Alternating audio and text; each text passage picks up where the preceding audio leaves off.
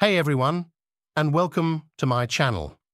Today, we're going to talk about excavation hazards. Excavation is the process of digging or removing soil or rock. It's a common activity in construction, mining, and agriculture. But excavation can also be dangerous.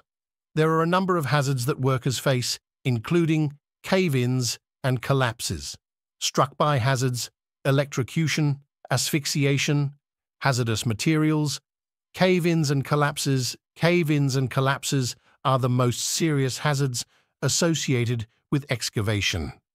They can occur when the soil or rock is not properly supported.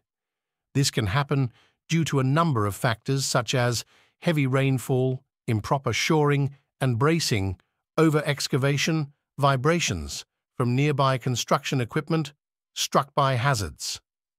Struck-by hazards are another common danger in excavation. Workers can be struck by falling debris, vehicles, or machinery.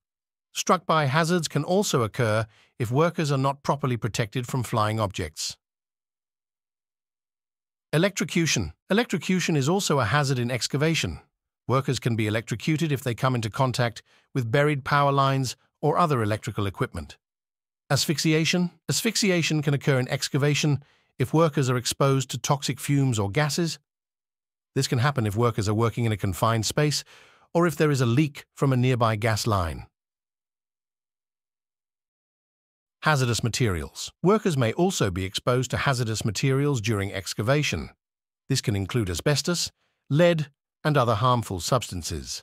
Preventing excavation hazards. There are a number of things that can be done to prevent excavation hazards. These include proper planning and engineering, use of proper shoring and bracing, regular inspection of excavations, proper training for workers on excavation safety procedures. Conclusion. Excavation hazards are serious, but they can be prevented by taking the proper precautions.